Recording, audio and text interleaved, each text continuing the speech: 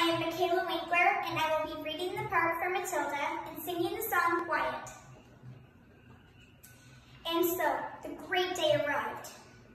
It was like the entire world had gathered to see the burning woman hurling through the air with dynamite in her hair over sharks and spiky objects, caught by the man locked in the cage.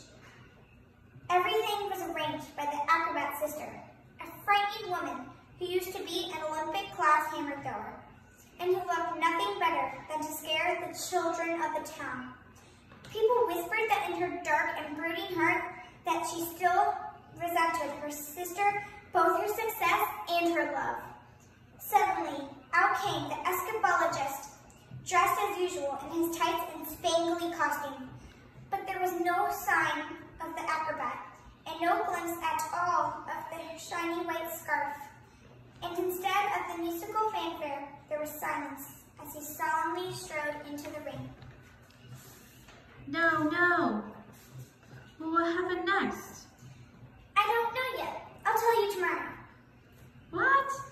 I don't know if my nerves will make it until tomorrow. Mrs. Phelps, are you crying? Maybe I shouldn't tell you anymore? Oh no, Matilda, we must find out how it ends. And I'm not crying because it's sad.